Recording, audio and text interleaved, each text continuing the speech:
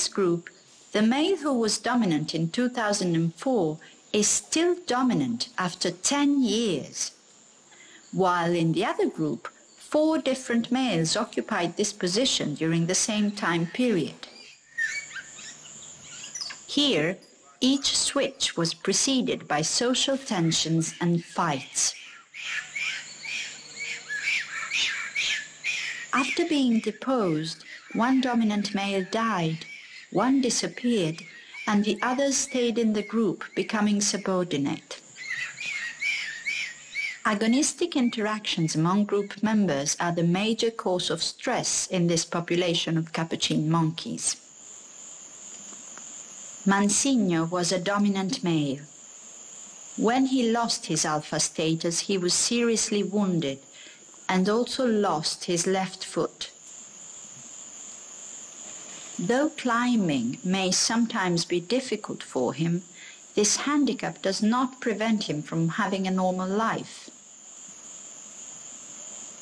In spite of the dominance hierarchy, Capuchins are in general very tolerant when foraging. At anvil sites, with only one hammer and several individuals ready to crack nuts, there is a higher frequency of aggression and a lower level of tolerance than in other clumped resources. The cautious behavior of a subordinate Capuchin does not prevent the adult male from threatening him. The Capuchin female does most of the courtship. She vocalizes and tries to attract him. The chosen male is initially rather reluctant. The female tries to capture his attention in all possible ways, even using objects. The male waits hours or even days before being willing to mate. After mating, the male starts courting the female more than she courts him. During the entire process, other monkeys in the group, including adult and juvenile males and females, experience more stress. The more that we learn about Capuchin's social interactions, the more it is clear that there are many differences among groups and individuals. Indeed, plasticity characterizes their social ecology as well as their feeding ecology.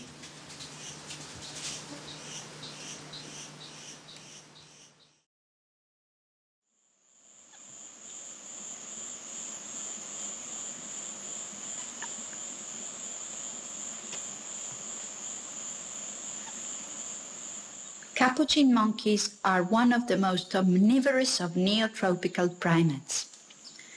Manipulative abilities and behavioral inclinations allow them to adjust the amount of plant and animal matter in their diet, according to local and seasonal circumstances. These features might explain their wide distribution throughout Central and South America. If we are what we eat, then Capuchins should be tough and ingenious creatures. Half of what they eat needs some form of processing. When feeding on the burichi palm fronds, they use all 5 appendices to detach the leaves from the tree.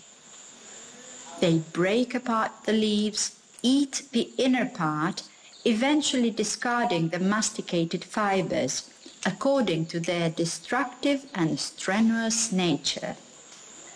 In this way, they extract the palm juice, avoiding the ingestion of too many fibers that slow down digestion.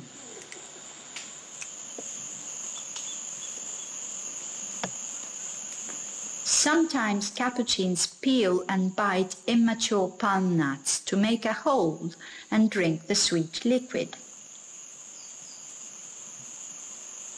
Capuchins use anvils and hammer stones to crack open husked food items. This subordinate male is cautious while working at his piassava nut, which is very resistant and requires many hits to break.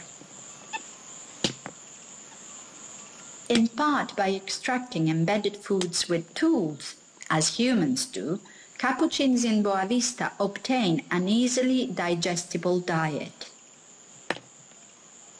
Seasonally, they exploit flowers and fleshy fruits. The flowers of the pussā tree are picked up one by one and the soft and sweet petals eaten. From this tree, Capuchins exploit not only the flowers, but also, some months later, the pulp of the fruit, as well as the seeds, which are rich in lipids and energy.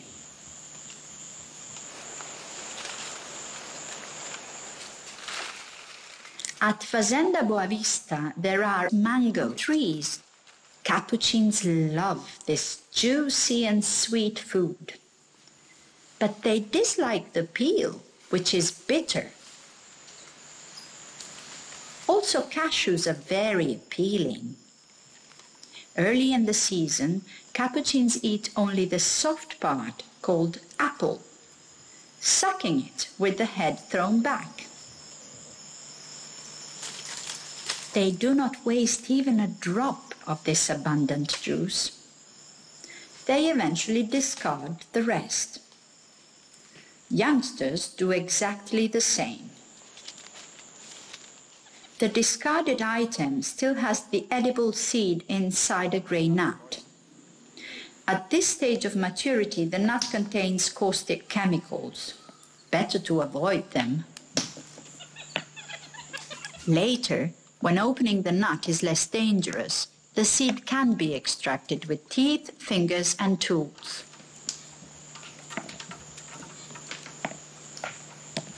Foraging on the ground is rather common. Monkeys look for the leaf litter and sweep the leaves around with their hands, as well as roll over stones or tree trunks to reveal food sources hidden underneath. Sometimes they excavate the ground to extract the tubers hidden in the earth.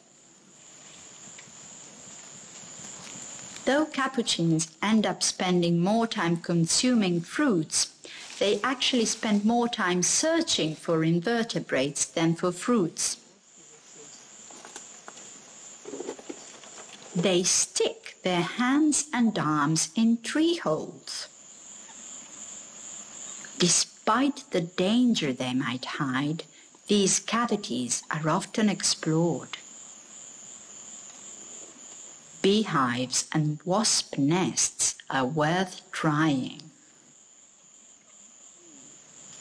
Capuchins are persistent foragers, and they often succeed in exploiting hidden or challenging food resources.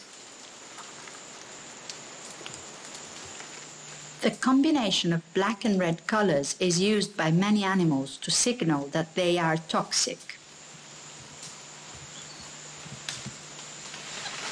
This young capuchin briefly explores this insect and leaves it alone. This food is not any good. The monkeys also hunt and eat vertebrates. Meat is an important source of energy. Reptiles are the most common prey, lizards above all. Eating raw meat requires time. Tender tissues, such as the brain, are eaten first. They require less chewing and have a good balance between protein and lipids. An individual often discards part of the prey when eating alone. But this is not the case when group members are nearby.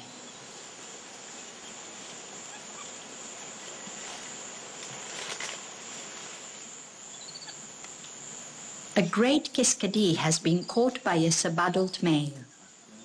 The event causes great excitement, and soon the bird has other owners. While the prey gets eaten by some members of the group, younger individuals approach them and try to get their share, not always successfully. Eventually, even young capuchins have their ribs to chew on, and every tiny piece of meat is consumed.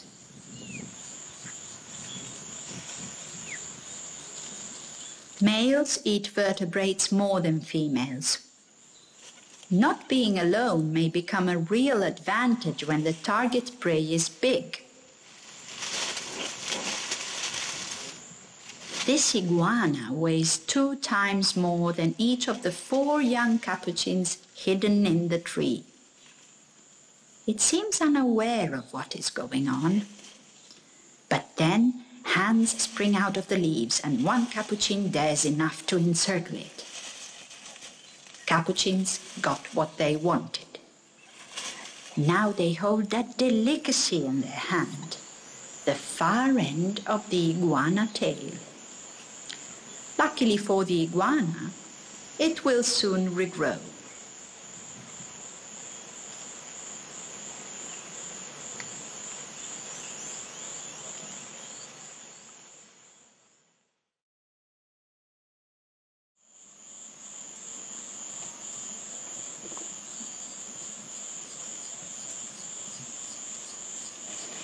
Becoming a proficient forager is one of the most important challenges that young capuchins face.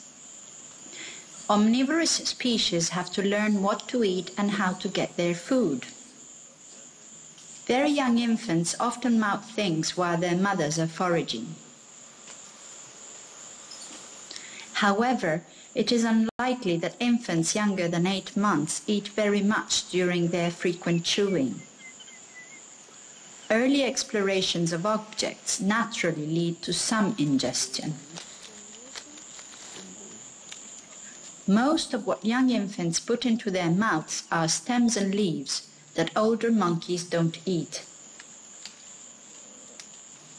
When they grow older, they become more selective, chewing edible objects. Most of what they learn is the byproduct of their own exploration.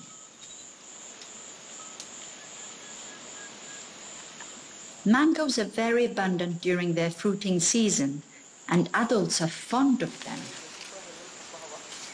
They are a constant source of leftovers for infants that quickly realize how good they taste. For fruits like mango, learning how to reach the sweet pulp is relatively easy. But still, infants are not able to judge quickly whether the fruit is ripe enough. This adult male is looking for arthropods in a crevice. His activity draws the attention of the infants that approach to see what he is doing. Other food items are challenging. This jatoba fruit has a hard husk that cannot be broken by biting. This 18-month-old female bangs it repeatedly on a hard termite mound. However, even though she is doing the right thing, she cannot open it. She is not strong enough. Youngsters must wait. They have to grow large enough. Kernels of palm nuts can only be obtained by using tools. During the 2nd year of life, capuchins do not seem to know how nuts and stones should be combined together. Succulent plants such as bromeliads have spines and thorns to defend themselves, but capuchins learn to eat the white part of the stem, which is especially rich in carbohydrates and proteins. Youngsters are highly motivated and keep hanging around. They start collecting the smaller and easier sprouts, or even better, what others discarded after eating and left behind. Adults are brave and cautious at the same time. This is the cashew tree, which is common here. Eating cashew nuts is extremely challenging. The seed is defended by caustic chemicals. When the nut is still green, it can be easily bitten. Inexperienced capuchins may do so. But this is unpleasant and makes the monkeys drool. The chemicals contained in the green nuts produce blisters on their lips. Eventually, capuchins learn not to bite green cashew nuts. The only way to obtain the seed without harm is to rub the green nut on a tree bark until the shell has a hole in it. Adults perform this behavior repeatedly until the hole is quite large. Then, the index finger is used to extract the seed, one piece after the other. Youngsters are clearly less skilled. They don't rub the nut enough times to reach the kernel. Often, they soon switch to pounding the nut. That does not do any good either. The young monkeys are ineffective no matter what they do to the nut. As time goes by, nuts harden and become brown. Rubbing is ineffective to crack the husk of brown cashews, avoiding the caustic resin inside it. So capuchins use a tool. This adult female has no problem and extracts every tiny bit. Infants do not even try to process the nut. Instead, they just scrounge the leftovers. Cashew nuts have an optimal balance of protein, lipids, and carbohydrates. In Fazenda Boa Vista, capuchins gradually learn how to process cashew nuts and encased nuts with tools in ways that are not seen in other populations of capuchins. Perhaps tool-using skills and the complex cashew processing techniques are traditions of the monkeys at Fazenda Boa Vista, passed from one generation to another.